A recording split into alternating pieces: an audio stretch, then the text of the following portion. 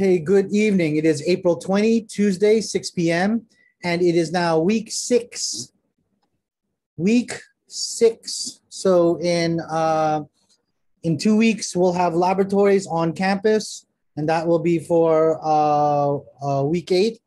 I will post the exact dates and also a potential makeup date, and that will most likely be a Saturday. But again, if you can't make those dates, I need to know so that we can either one or two things, either schedule a makeup session.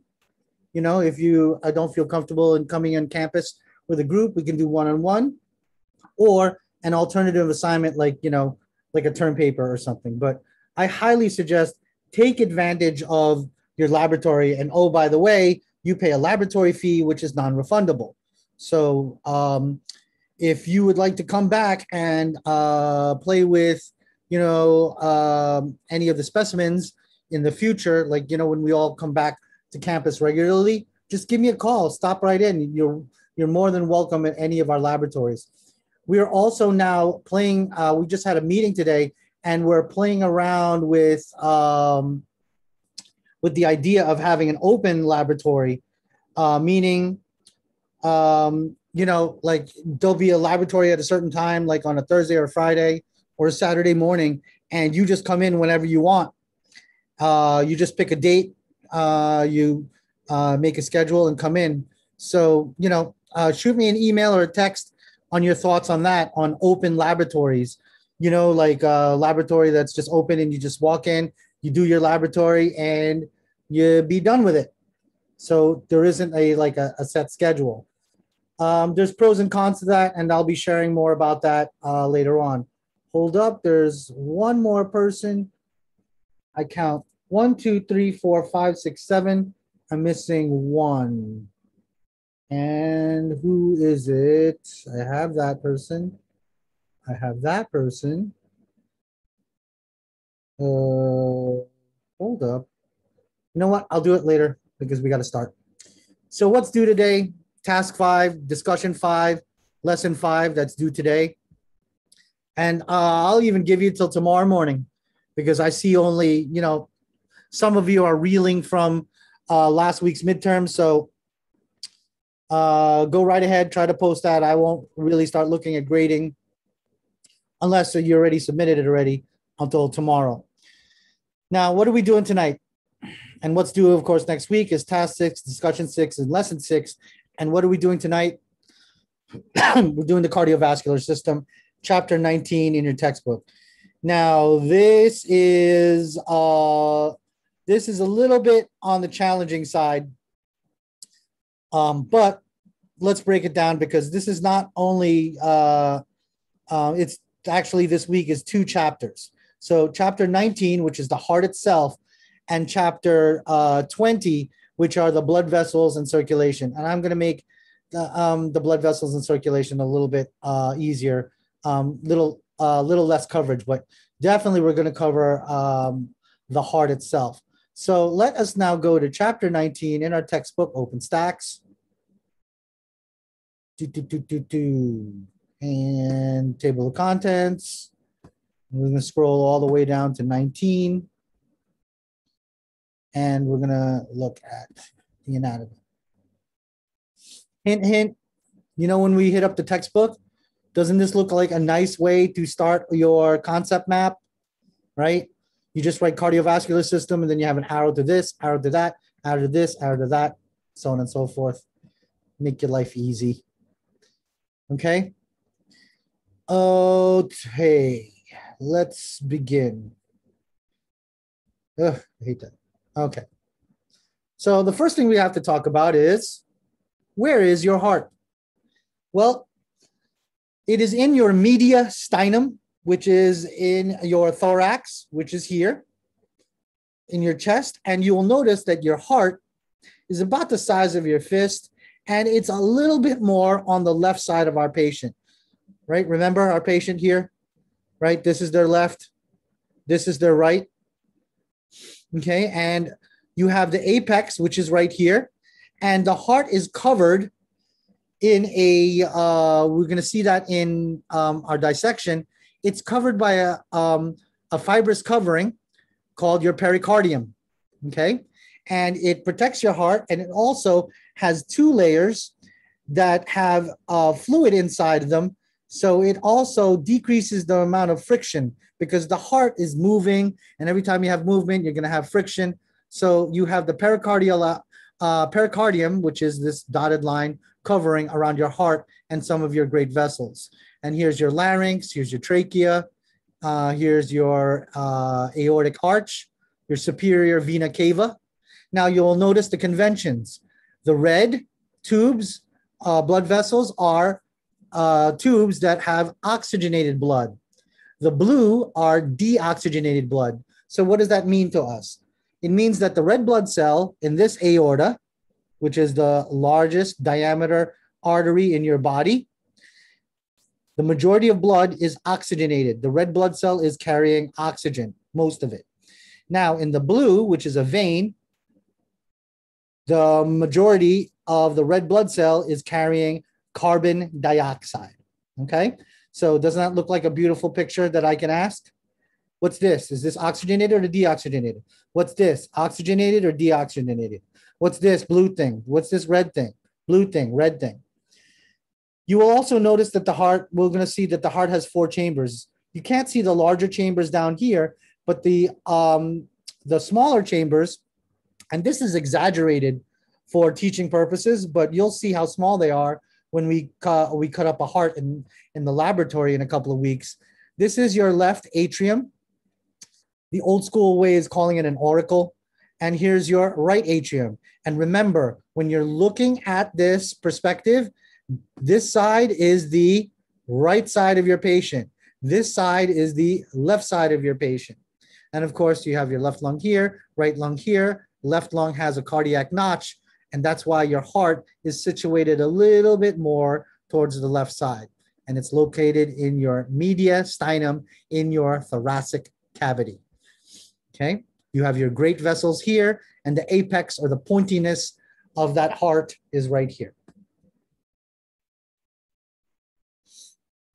And you can see here, you're doing CPR and compressions, so we can pump blood when the heart isn't working very well. Let's look at now this monstrosity right here. How easy would it be for me to take this thing, erase all of these, and just put A, B, C, D, E, F, G, and make that part of your final exam or part of a lab quiz? How easy would it be? It'd be easy, right? And hint, hint, that's what I'm going to do. I'm going to tell you right now, this is going to be on your final. And you need to see it. So how are we going to look at this? First, you always have to look at orientation. So remember, what's this side of the heart? That is the, pause for effect, left side. How about this side of the heart? That is the right side. Okay? So the right side, you'll see the majority of it is deoxygenated. So that means the red blood cell is carrying carbon dioxide. And the right side is oxygenated. And that means the red blood cell, the majority of it is carrying the oxygen. So oxygenated, deoxygenated. Wouldn't that be an exam question? If I pointed at the aorta, I'd ask you, is it oxygenated or deoxygenated? And of course, on my exams, it'll be, of course, in color. So you'll be able to see it. And you know it's red, means it's oxygenated. How about if I pointed at this, these pulmonary arteries? Oh, that's deoxygenated. How about this superior vena cava? Deoxygenated. Inferior vena cava? Deoxygenated. So we could do this all day. So that's one kind of. Another would be just straight up identification. Now, I could ask you, what's this? That's the apex. What are all these? These are the great vessels of your heart. Now we know that this is the left side. Now this is the right side, because remember, we're looking at it like we're looking at Joe Patient right here. Okay? So Mr. Patient, this is his right side. This is his left. Now remember, look at these answers. if you answer right pulmonary artery when it's supposed to be left pulmonary artery, then it's wrong. It's not half point because you got half of it, because we're in healthcare. We have to be exact. So the first thing I want you to look at is, now that you know right and left, you know the two rooms or the two chambers on the top have to be atria. So this has to be your left atrium, and the two big rooms on the bottom have to be your ventricles. So this is your left ventricle. So I could ask, what's this? Left atrium. What's this? Left ventricle. What's this? Right ventricle. What's this? Right atrium. So that's right off the top. Now, you have AV valves or atrioventricular valves. You have a set here and you have a set here. This AV valve is called your mitral valve, also known as your bicuspid valve. This one here on the right side is called your tricuspid because there's three of them. Well, you haven't really pictured here, but we'll show you on a better picture, and definitely going to show you it in dissection. So that's the tricuspid valve. That's the bicuspid valve. And that's an AV valve between your atrium and ventricles. So this is my right atrium, right ventricle. Then you will also notice, we've already mentioned that this right side, that's your pulmonary circulation. This left side, the red side, and that's your systemic circulation, because the blood coming out of your left ventricle is going out into the aorta and going the rest of your system under high pressure. And that's why it's going in an artery. And blood coming back to your heart is under low pressure because veins are, and we're going to talk more about that in a moment, veins are low pressure. So they just fall right in here from your superior vena cava to your inferior vena cava. Now, after it goes into the right ventricle, it's going to go into your lungs, hence the term pulmonary artery. And an artery is something that goes away from your heart. Vein, it's coming back to your heart. Okay? And we're going to talk more about arteries, veins, and capillaries when we hit up the next chapter. But right now, this picture, I'm gonna go out on a limb. That's going to come out. It's going to come out big time. And for those of you who had EKG before or phlebotomy, you should already know this. This should be like the back of your hand. Well, maybe not the back of your hand, but maybe pieces of it. Okay, let's move on. So this is the circulation. So you notice that the right side goes to your lungs, hence the term pulmonary, and the left side goes to your systemic. Okay? Membranes, features. This is a very important but very easy medical terminology slash cardiac physiology question or cardiac anatomy question. There are layers to the heart because when you get a heart attack, the heart attack is graded and staged depending on how deep the damage is. So if you only have the damage on the outer layer, our fibrous pericardium, remember we mentioned that there were two layers. You have this outer layer right here, which is your fibrous pericardium. And then you have your inner layer, right? Which is your visceral layer, which is part of your epicardium. So think of it this way. The best way to deal with it is use your medical terminology powers. Peri means surrounding. So the fibrous pericardium has to be on the outside. And think of the thing that's going to protect you the most has to be the most fibrous, the toughest thing. So you have a visceral and parietal layer of your pericardium. And your parietal layer has to be where? Up top. And your visceral layer has to be on the inside, connected to your epicardium. So you have a visceral layer and a parietal layer and your visceral layer. And this is how I remember who's who. Viscera, if you recall your medical terminology powers, viscera means guts. So which is the closest one to your guts is your visceral layer of your pericardium. So again, fibrous pericardium, parietal layer, visceral layer. Now, in between the parietal layer and the visceral layer, you have this potential space, and that's your pericardial cavity, and it has fluid in it. And the function of the pericardial fluid is to decrease friction when the heart is pumping. Now, the bad thing is if this thing fills up with blood or if this thing fills up with pus, that's bad news. It's just like a bag that got really tight. It's going to tighten up your heart and it's going to cause a whole bunch of problems. The next big layer is the myocardium. Myo is the muscle. And essentially that's what the heart is. It's a muscle that pumps. Pumps what? Pumps the blood. It pumps it to the outside world on the left side, which is the systemic circulation, and it pumps to the lungs on the right side, and that's your pulmonary circulation. So that's your myocardium. And then deep in the inside is your endocardium. So if my patient has a myocardial infarct, which is a heart attack, and it's at the endocardial layer, how much trouble is my patient in? They have damage full thickness. That's bad news. Typically, heart attacks usually get up to the epicardium around here if it's a relatively mild heart attack, and it only damages some of the myocardium, and that's a mild heart attack. So when you hear stuff mild or severe heart attack, when they're talking about like a severe heart attack, a severe myocardial infarction, think endocardial damage, think the inside. And remember, whoever designed us pretty darn perfect with all the tough stuff on the outside and all the soft stuff, delicate stuff on the inside. So if you have valvular damage, like in this mitral valve or this tricuspid valve, who gets damage of that a lot? Drug addicts, heroin addicts, they get this damage here. You have endocardial damage, there's not much we could do. It's really, you get into a lot of trouble.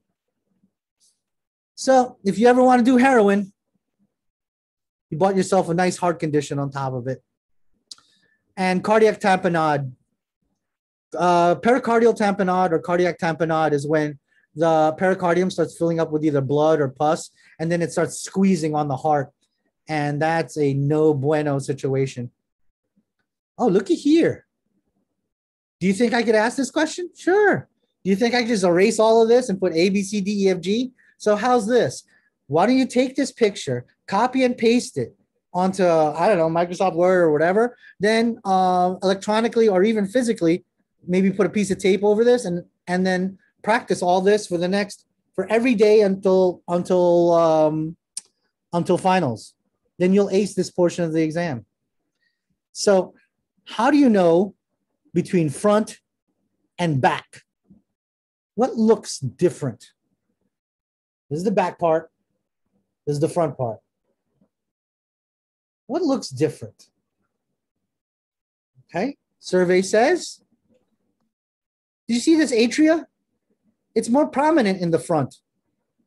Do you see any atria? Yeah, you see a little bit of your left atrium here. Another thing you'll notice is, hey, wait a minute. This thing right here, which is the great cardiac vein and your anterior interventricular artery, also known as your left anterior descending artery, which is, by the way, the most common blockage for a heart attack, right here, right? That's how you know you're in the front, okay? And this is a interventricular sulcus, or a groove that fits the great cardiac vein and the anterior interventricular artery, also known as your LAD, which is your left anterior descending artery. So I could point at this. If you know that this is your anterior interventricular sulcus or groove that houses the great cardiac vein and your AIA, which is an anterior interventricular artery, then you know that this has to be the left ventricle, this has to be the right ventricle, right? You also, and these are your coronary arteries, all these little things right here, right? And these coronary arteries, if they get clogged, you get a heart attack. And then that, if they get clogged, it can't feed the muscle of your heart. And if it doesn't feed the muscle of your heart, what happens to the heart? It will die, okay? And if it starts dying, what about the, do you think the heart will pump very well? No, it won't. And then you're going to have a whole bunch of problems. And you see this artery goes all the way to the back, hence the term circumflex. You have your superior vena cava, inferior vena cava. You have your left and right pulmonary veins, and they're oxygenated, of course. And then, of course, here you have your left pulmonary artery, which is deoxygenated. And this is just a little, the ligamentum, nice to know, ligamentum arteriosum. It just keeps all this together. And it's a ligament. It connects things to things. So you got your apex. So know the difference between anterior and posterior. So now you know what anterior, the two major things. You have your interventricular sulcus, and it's kind of going down towards the apex. And remember this for laboratory, and your atria are sitting up front. So when you look at this, could that be a question? Is this the front or the back? And you'll tell me, oh, this is the front. And you could tell me why. Now this is the back. You notice there's no atria in the back. It's mostly the entrances to all these pulmonary arteries and pulmonary veins. And you could see you have two sets. You have your left one and your right one because you have your left lung and you have a right lung. Now, the big thing about the posterior portion or the posterior view of the heart is when you look at this now that you're looking at the backside, this is the left side of your patient now, and this is now the right side. So if I'm pointing at this has to be your left atrium. If I'm pointing at this has to be the left ventricle. If I'm pointing at this side, it has to be the right ventricle. And look at here. You have your posterior interventricular artery, right? And that's in between this ventricle and this ventricle. All righty. And the back view of your superior vena cava and the back view of your inferior vena cava that's coming up here. And of course, all of that is oxygenated. And you have the aortic arch right here as well. So my best bet or my best advice is take this, even look online. Here, you didn't even have to look at it. Watch this. Why do it the hard way? Can I just do this? Do this? Oh, look at here. And there's online practice. Do you think I could do this all day? And then you go in there and there's probably a game. Oh, look at here. What's this? I don't know. I click on it and I play the game or whatever, and try to match it up to whatever. There's a whole bunch of these free things. Press play, I guess, wherever play is. I don't know. But you could see, oh, here it is. Like, oh, what's this? Oh, that's the aorta. Oh, I wonder what's this. Oh, that's left pulmonary. You could do that all day, right? Why reinvent the wheel, And I already told you, it's coming out. You need to know it. You need to know it from multiple classes. So definitely know this, definitely know this, definitely know the difference between front and the difference between back. Atrial musculature, no. Internal structures of the heart. Okay, again, we're looking at the internal structures and we open things up. So all of this stuff, we're gonna now focus on all the valves and what's in the inside. Now, of course, this is the left side because, and this is the right side because my patient is now facing me. So we already know this valve. It's on the left side. It is your mitral valve, also known as your bicuspid. You notice there's two little papillary muscles connected to two chordae tendineae and connected to the valve itself, hence the term bicuspid, also known as your mitral valve. And if you look on the right side, there's 1, 2, 3 papillary muscles connected to chordae tendineae and connected to the tricuspid valve. Hence the term 1, 2, 3 or tricuspid, because a cusp is like a leaflet or a valve. Okay? So if I point at this, you're going to tell me papillary muscle. If I point at this, you're going to tell me chordae tendineae. And if I point at this, you're going to tell me, oh, that's my mitral valve, also known as your bicuspid. If I point at this, you'll tell me, oh, that's tricuspid valve because it's on the right side of my patient. And it's 1, 2, 3 chordae tendineae and connected to 1, 2, 3 papillary muscles. Okay? And you'll notice, how do I know I'm in the ventricles? You see all this rough branches. Because your ventricle is under high pressure. And since it's under high pressure, it has to have a thick wall. See this interventricular septum? That's a lot of muscle. That's all thick, thick, thick, thick. And that's why it has to have a rough endocardium right here. And that's called your trabeculae carneae, or carneae, to be exact. Carneae means meat. Trabeculae means branches. So these big branches of meat. Now, let's look at the semilunar valves. You got one here, and you got one here. Now, since we know on the right side, it's got to go to my lungs, and goes to my lungs via my pulmonary artery right here. So this has to be the pulmonary semilunar valve. And you could kind of use your imagination, kind of looks like a half crescent moon here. So hence the term semilunar valve.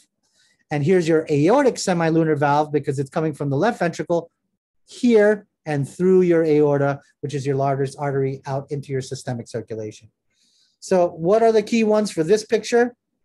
Are the valves, this one, this one, this one, this one, chordae tendineae, trabeculae carneae, papillary muscles here, interventricular septum here.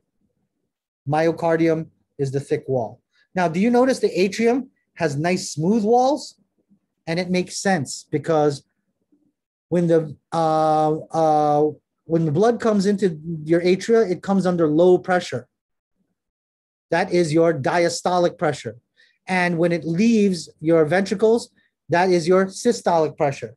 If you guys remember, systolic and diastolic, isn't the systolic the higher pressure coming out of your ventricles? That's the higher blood pressure when you have a blood pressure of 120/80. 120 millimeters of mercury is what they measure regarding the pressure in your ventricles. And the 80 millimeters of mercury is the pressure going into your atria, also known as your diastolic pressure. So systolic, it's the higher number. Diastolic is the lower number. Systolic is the pressure at which blood gets ejected from both ventricles. And the diastolic pressure is the pressure at which the blood just falls right into these lovely atria right here. Okay?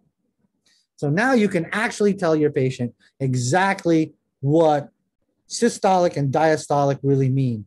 Where the big number, what it really means. It means the pressure at which your ventricles are pushing out blood. And the diastolic blood pressure is the pressure at which the blood returns back to the heart into the atria. Oh, look at here.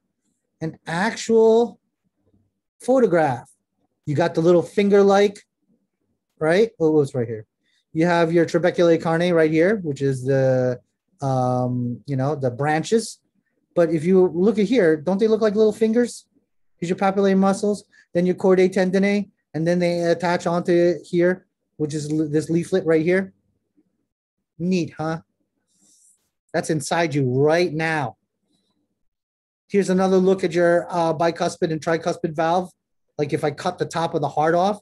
And here's another view of your semilunar valves, your pulmonary. And how do I know it's pulmonary? Well, because it's pointing to it, but I know it because it's what?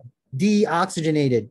Remember, your right side of your heart is deoxygenated because it has to go back to your lungs to be reoxygenated. And once it becomes oxygenated, that's the left side, and that's when it's going to push out of the aortic semilunar valve and then go into the rest of the world to be, so we can utilize the oxygen because we need that oxygen.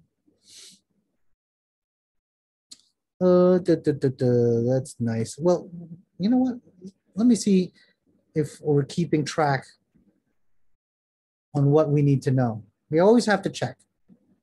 So, structure of the structure and function of the heart. That's where we're going. Arteries, veins, and capillaries. We'll go over that, and we're going to do it over cardiovascular physiology in a moment. When we talk about the how the circulatory system and how the cardiac cycle works. So that's the next topic here. So now that you know kind of what the heart looks like, oh, look, here's some blockage. That's not good. The blockage here. And that's an atherosclerotic plaque. It's full of fat, and the fat got all hardened up. And then what did it do to the lumen? It made it super small. And hypertension and all the bad things that are connected to it. I'm just going to mention just a little bit of what makes cardiac muscle cells so unique. Well, they have these things called intercalated discs. The discs naturally store calcium. And we're going to talk about that when we talk about why is calcium so important. Well, remember, your heart needs to jumpstart things, right? And needs a little spark and needs a little bit of electricity. Well, that's where it comes from these calcium channels, okay? And the neat thing about cardiac muscle is it forms what they call a syncytium. See these connections here? Well, this connection here, this gap junction. And syncytium means that if one heart cell pumps at a rate of 100 beats per minute or whatever, once it comes in contact with another heart cell, that second heart cell will also beat at 100 beats per minute. So they will all contract all together.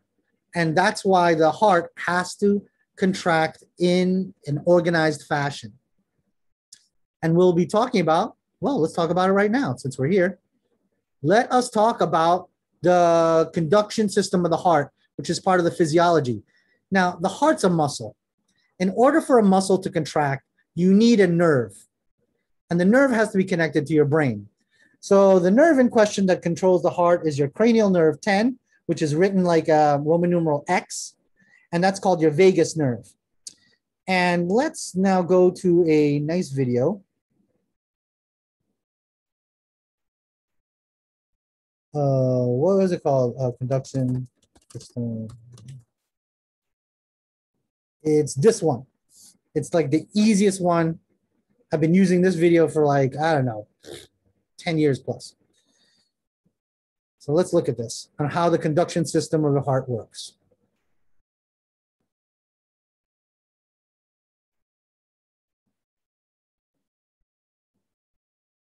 Okay, why is there no sound? The cardiac in the right conduction system. All right. Okay, take two. Okay, here it is. The cardiac conduction system consists of the following components. The sinoatrial node, or SA node, located in the right atrium near the entrance of the superior vena cava. This is the natural pacemaker of the heart. It initiates all heartbeat and determines heart rate. Electrical impulses from the SA node spread throughout both atria and stimulate them to contract. The atrioventricular node, or AV node, located on the other side of the right atrium near the AV valve. The AV node serves as electrical gateway to the ventricles. It delays the passage of electrical impulses to the ventricles. Okay. SA node is the pacemaker of the heart. It beats around 100 beats per minute, but that's a little fast for us, for a normal adult human being. So you have this thing called the atrioventricular node, also known as the AV node. This is the delay, and I like to call it the brakes. So that's why your resting heart rate should be, around the 60s, to be normal, right? Anywhere from like, well, I don't want to get into it, but just know that it's much, much lower because the AV node slows everything down, and that's the brakes. And it requires time for the blood. See the blood, how it's seeping out here? Of course, the deoxygenated blood on the right side and the oxygenated blood on the left, right? So it goes from the SA node to AV node. So the AV node is the brakes, BRAKES of your heart. And your SA node is the pacemaker. This delay is to ensure that the atria have ejected all the blood into the ventricles before the ventricles contract. The AV node receives signals from the SA node and passes them onto the atrioventricular bundle, AV bundle, or bundle of His. This bundle is then divided into right and left bundle branches, which conduct the impulses toward the apex of the heart. The signals are then passed onto Purkinje fibers, turning upward and spreading throughout the ventricular myocardium. Electrical activities of the heart can be recorded in the form of electrocardiogram, ECG, or EKG. Now, you don't need to know this part, but for all of you, just out of curiosity, first the atria have to contract. So it's this little bump right here. Then there's a space, right? The AV node creates that break and that time. And then the ventricles, this big wave, this is your QRS complex. That's when that, and then your T wave resets everything. So let's look at a picture of your a little bit less complicated picture of your electrical conduction system, your heart.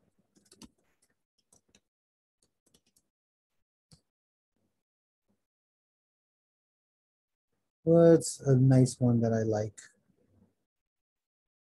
That has all, now you'll see that it's colored yellow because remember, it's not colored yellow in real life, but yellow is the universal color for fat and nerves, because your nerves are the insulation for your nerves. Guess what? It's fat.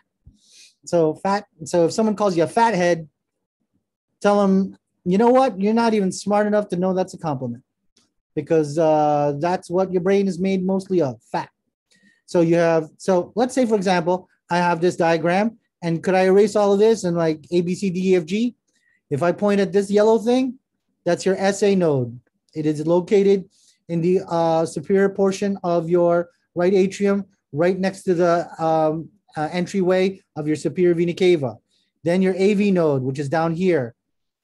Then you have your bundle of His. His is the name of the, I believe he was a histologist who identified this section of the heart. That's the bundle of His that branches off into the left and right bundle branches, and then into the Purkinje fibers. And it makes sense because you have to beat from your heart. It's got to start up here, and then the blood goes down here. Then when these things pump, then it goes back up and out into your systemic and your pulmonary circulations. So for the exam purposes, I pointed this, SA node, pointed this, AV node, pointed this, bundle of His, pointed this, left bundle branch, pointed this, right bundle branch, pointed this, or this, or this, or this.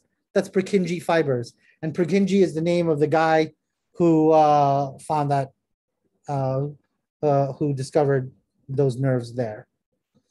You're gonna see a lot of things like that in medicine.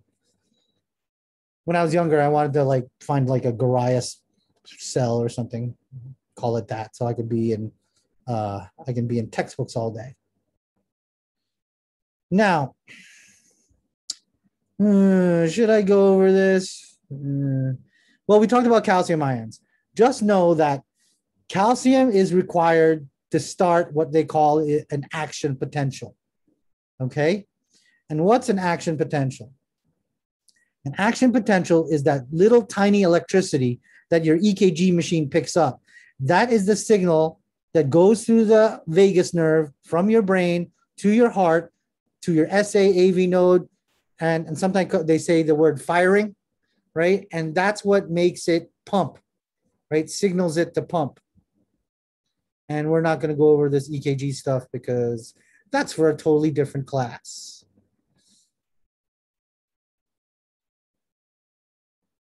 Pressure, flow, we already talked about systolic versus diastolic. Remember, it goes diastole, is when the blood flows back into your atria. Systole is when it flows out of your ventricles. And the systole is high blood pressure, or the higher pressure in the blood pressure, and your diastole is the lower number in your blood pressure. Okay. Now, heart sounds. What makes the heart sounds? Now, the heart sounds are made from the opening and closing of your valves. So you have opening and closing of your AV valves and opening and closing of your semilunar valves. And if ever you're going to study for your MCAT, please visit me before you decide to do that. That's your medical college aptitude test. This is a big thing on the MCAT. Just know that the normal heart sounds there are only two of them, S1 and S2.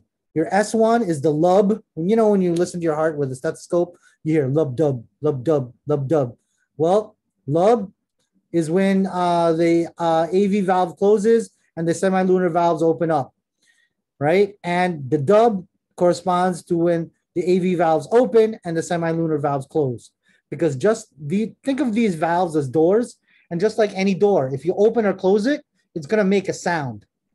Hence the term S1, S2. Now, any other goofy sound that's anywhere out here, that's called a murmur, right? That's caused by other things, either turbulent blood flow, abnormal semilunar or atrioventricular valves. Oh, you can also see your atrial pressure, that's low, right? Look at that pressure in millimeters of mercury. That is called your diastole. But look at this ventricular pressure, woo, up to 120, right? And that's your systole. Sorry, lots of words right there. And you could sit and memorize where these things go, but if you know where all the valves are, it's easy. Easy peasy. What do you need to know? Now, this is like the math of it all. Oh, I don't want to introduce this, but there's something called cardiac output. Cardiac output is the measurement of exactly how much blood is pumped by each ventricle per minute. And it's dependent on this mathematical equation of heart rate times stroke volume. Now, what's stroke volume? Now, that's the, where's the definition? So I can, you know what? The best thing to know is just this, right? These three terms, cardiac output, stroke volume, and heart rate. Cardiac output equals heart rate times stroke volume. So stroke volume is the amount, what do you call that? The amount of blood pumped by each ventricle. Your heart rate, of course, is how many times or contractions or beats per minute. Now, what happens when the stroke volume decreases? In order for you to stay alive, your heart rate will increase. And that makes sense because these two are dependent on each other and for cardiac output. Or let's say, for example, for whatever reason, my heart rate drops, my stroke volume or the amount of blood that I pump or the strength of the contraction has to increase, which, by the way, this is actually how we play with our patients' physiology in the emergency room. So let's say, for example, they lost a lot of blood. Of course, I'm gonna put 2 lines in them and try to replace the blood. But another thing that I'm gonna do is I'm gonna make the blood pump. I mean the heart pump harder, right? So either the blood has to pump harder or has to pump more blood, and that's called your cardiac output. And your CO goes down. It's also we measure that a lot, especially in the emergency room, especially with cardiovascular patients. These are the 2 techniques and the 2 things we consider. And you could see here, what affects heart rate? These things. What affects stroke volume? These things. Nice to know for the exam, but definitely know this. You're going to see this again. Cardiac output equals heart rate times stroke volume. And know the definitions of all 3 of what they are. That's a nice quick question right there. Oh, this is what I was talking about. This is your cardiovascular nerves, and the main one is your vagus right here. But the vagus serves parasympathetic to slow down your heart, and of course you have sympathetic cardiac nerves again to also do what? Increase your heart rate. And it's autonomic innervation, meaning to say is, do you have any control? No, you do not. Once the pit bull is in the room and it's chasing you, Is there any way or anything that you can do to calm yourself down? No, there isn't, and hence the term fight or flight response in the autonomic nervous system. Oh, Bainbridge, I don't want to talk about that. You'll get to that when you get to your pathology courses. What else do I have to talk about? Thyroid, no. Now we're getting into pharmacology and stuff like that. I don't want to touch that. So let's check now. Did we go over the cardiovascular system? Yes, we did. Did we go over the heart? Yes, we did. How the heart circulates? No, we didn't actually. And that's the box diagram. And I'm going to put a video on that regarding the cardiac cycle, because let me make a note of that. There's going to be another video, and it's called The Box. And it's going to talk about the cardiac cycle. And the cardiac cycle is the trace of a single drop of blood starting at your left atrium all the way out through the circulation. And here's also a nice video as well. But watch my video on The Box, and I'm going to put it on announcements. So let's jump right into, Carolina Lab Book. They have this lovely, you could jump into chapter 20, but again, like I said, I'm going to keep it simple for blood and blood vessels. You click on this, and that's in your task, right? Again, don't do the lab, but do this. What do you need to know about blood? Okay, so the blood is divided into two parts. Let's see, blood into.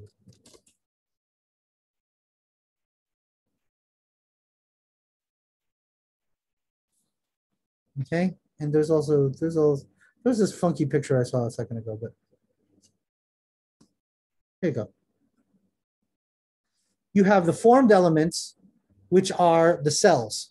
So you're going to have white blood cells, platelets, and red blood cells. The majority of your blood is made out of red blood cells. And then if we centrifuge it and spin it down, the liquid portion of blood after we spin it is called plasma. And this little tiny line is called the Buffy coat. So you could see we don't have too many white blood cells, and we don't have too many platelets. The majority of the things that we have in our blood are red blood cells. And here's a nice little percentage of it right here, okay? And this percentage between, 44 plus 1 is 45. This percentage between red blood cells and plasma, that's called your hematocrit, which is spelled, close this, right here. And that's your hematocrit. The function of the hematocrit is to dictate the hydration status of your patient. So if you don't have that much plasma, that means you're dehydrated. So then I have to put more fluid in you. And if you have way too much plasma, then I have to do what? I got to flush you out with diuretics, or, hey, stop putting fluids in you. Now, we already talked about the red blood cells or erythrocytes. Their function is to carry things, oxygen and carbon dioxide. Those are the two main gases. But they also carry proteins. They also carry glucose, right? Hence the term glycosylated hemoglobin, which is the part of the red blood cell, the hemoglobin part, which is in the middle of the red blood cell, that carries things. Hemoglobin, hemo, blood, globin, protein, is that 4-part protein that's in the middle of your red blood cell. Leukocytes are easy. That's your white blood cells. They help fight infection and whatnot. And platelets, of course, that has the role in homeostasis and hemostasis. That makes sure that you don't bleed out, right? Now, so that's your formed elements. RBC or erythrocytes. Now, the thing about your red blood cell is that, let's look at, you know what? Let's look at what they look like.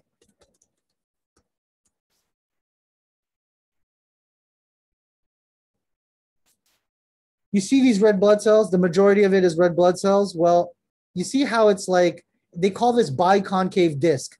It looks like a lifesaver to me, right? And it's anucleated, meaning there's no nucleus inside here. There's hemoglobin.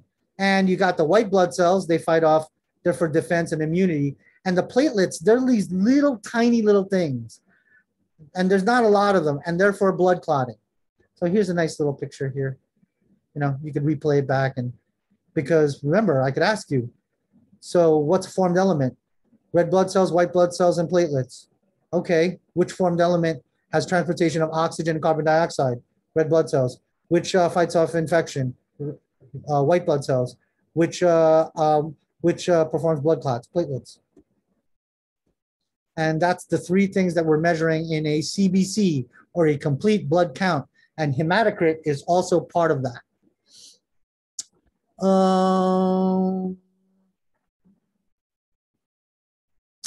Let's talk, in these notes here, let's talk about if you looked at that picture in a minute, you see that the lymphocytes here and the monocytes, well, it's hard to tell here, but definitely the lymphocytes, they don't have a lot of granules in here, but you see the eosinophils, basophils, and neutrophils, those are granulocytes, okay? Because they have little granules here. And if you remember our lecture on the parts on the inside of the cell, those are, they have peroxides and also lysosomes that break down things. And that's what these things do. So you have a neutrophil, they perform phagocytosis, so they ingest bacteria, right? And if you got dead white blood cells and a bunch of dead bacteria, that's how you get pus, okay? And that's why we got to get rid of it. Eosinophils, right?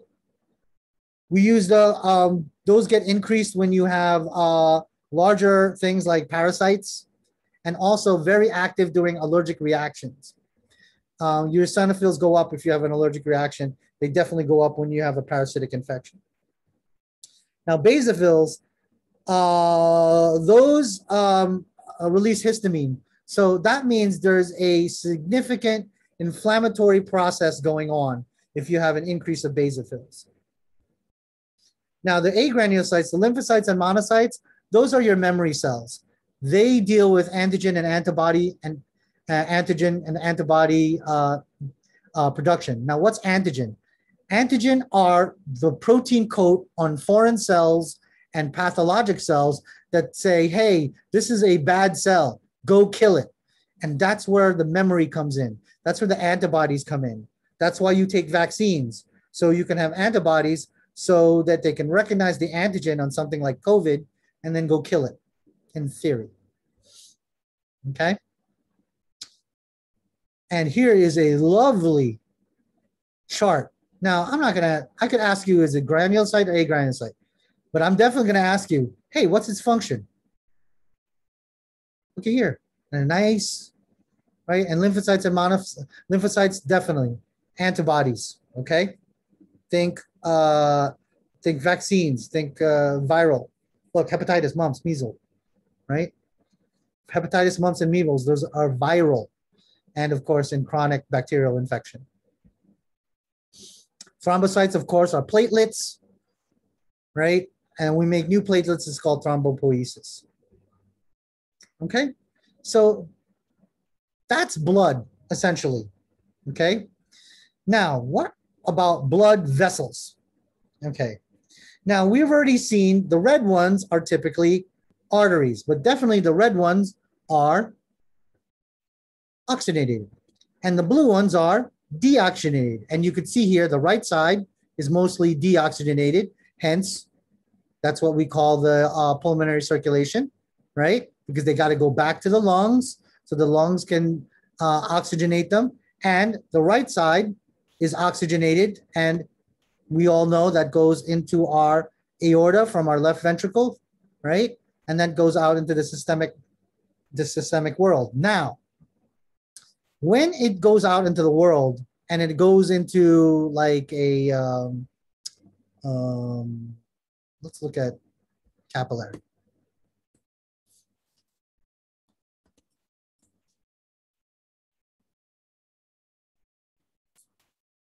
So the connection between the arterial world and the venous world is through capillaries. So let's say, for example, there's a capillary in my brain. Right now it's 6:55. Hang in there, everybody, right? I need oxygen. I haven't eaten it for a while, right? My artery is going to go away from my heart, and it's going to bring me oxygenated blood from my heart, and the oxygen now will go to the capillary, and then will go inside the cell, my brains, and then it's going to do some work.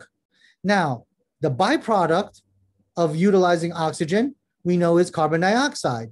So now, when oxygen goes into the brain, carbon dioxide has to go out, and carbon dioxide goes out through pressures into the vein, and then the vein brings it back to my heart so that my heart can bring it to the lungs so I can get more oxygen.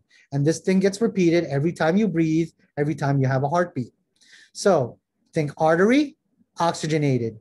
Vein, deoxygenated. Capillaries, they're the thin lining, thin one cell thick that are in between the arteries and veins. And the capillaries are the location of gas exchange. I give oxygen, and I have to go get carbon dioxide out of my system. And we all know, we've all experienced what it's like when you don't have the carbon dioxide, it doesn't get released from your system. Those of you who work out or haven't worked out in a while, and then you run a couple of miles on the treadmill, you start getting cramping, it starts having pain. That's carbon dioxide buildup, and then it leads to acidosis, because guess what? That carbon dioxide matches up with the hydrogen, right, in your cells, right? And the more hydrogen ions in your cells, the more acidic you'll get. The more acidic, the more cramping, and you'll get lactic acid or lactic acidosis, and it's painful. That's where you get the cramping from when you run and don't stretch and don't breathe right or haven't worked out in a while. So arteries typically leave the heart, and they're typically oxygenated. Veins go back to the heart, and they're typically deoxygenated. Now, remember I told you about the pulmonary circulation was a little bit special? Well, the pulmonary artery and vein is an exception. The pulmonary artery is deoxygenated, and the pulmonary vein is coming back to the heart from your lungs, so that's oxygenated. Now, what's the difference between arteries and veins?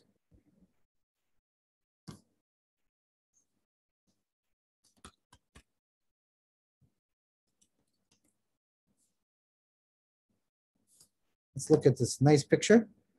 And instead of having reading all those, I'm a pictures guy. It's fuzzy. Where is, oh, look, a quiz.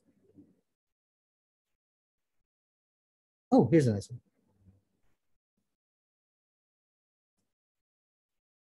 Oh, whoa, whoa, whoa. All right. There you go.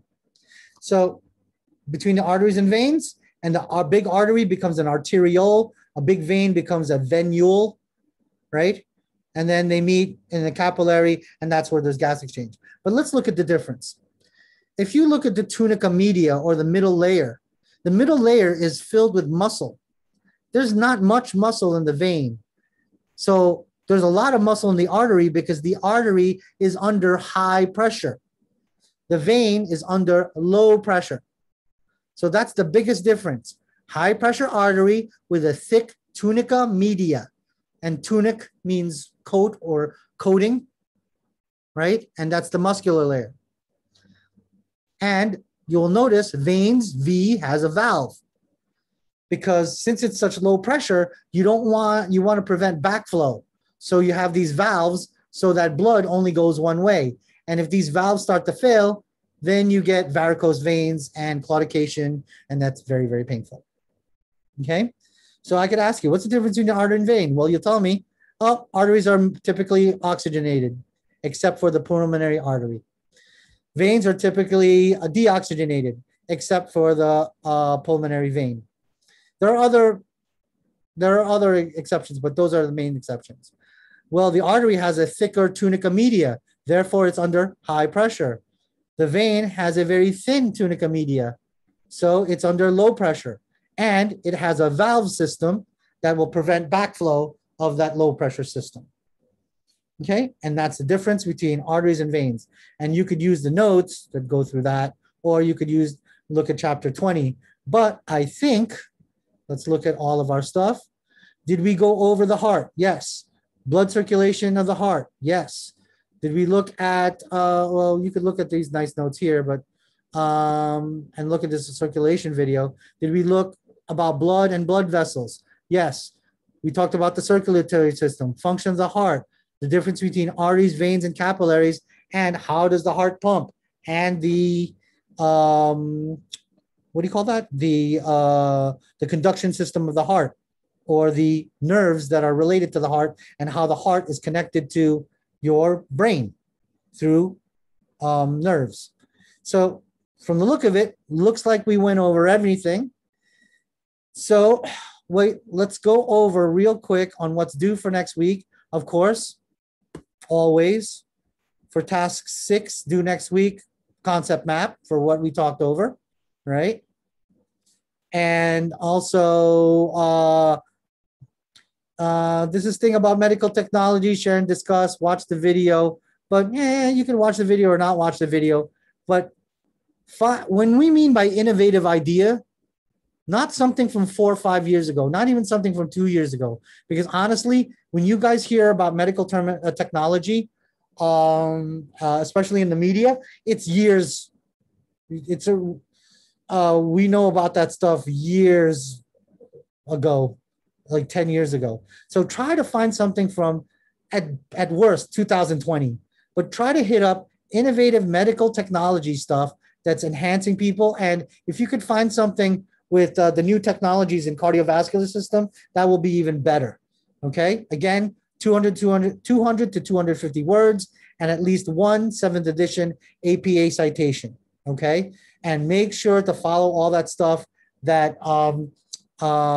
Ms. De Leon talked about. Remember in the beginning of the term that we had that training, and we also have those PowerPoints in the announcements if you need to go over on, if you forgot how to do, citation, or if it was still a little fuzzy.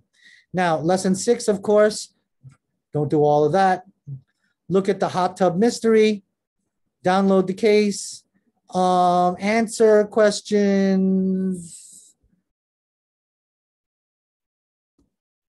You know what? Answer all of them. They're easy. And remember, don't give me a paragraph. Some of you write me small book reports for some of these questions. You don't need to. And a lot of the times, a lot of it is just, your opinion, and the answers are kind of in here in the case itself. But worst comes to worst, Google it. That's acceptable as well. And for some of you who are a little bit type A, kudos to you guys. Don't need citation for this. I get it. You're already putting in the citation for your discussion, so don't worry yourself. So it looks like all questions, all parts for this lesson 6. So with that being said, it is at this point in the show where I stop the recording.